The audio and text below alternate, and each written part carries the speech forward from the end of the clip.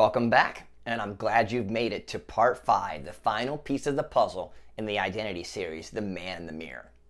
I believe that this is actually the most vital core piece of this puzzle, and that is your belief system, or what you choose to believe in. Now, we can all talk about things like the glass is half empty or half full, or you can do whatever you set your mind to, and those things are part of your belief system. But I want to dig a little deeper and say, what do you believe in a faith sense? Whether you're Catholic or Jewish, Muslim or Christian, like myself, all these belief systems will guide your moral compass and your decisions every day. If your belief system is negative, then it kind of seems to think that everything is against you. You're never going to make it. You can't see past the obstacle.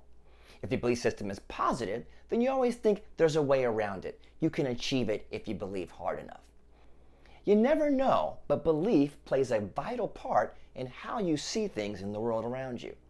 So find something positive to believe in.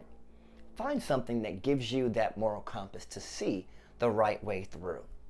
And I promise it will make a difference in 2018 in your identity. Hope that helps someone today. We're excited you stuck it out to the rest of the 5-part series on identity, The Man in the Mirror. And we're looking forward to bringing you lots of great content in 2018. So we're excited that you stayed. Please share with a friend. Go to the YouTube channel, The Beautiful Now Project, and get more content every day. Take care.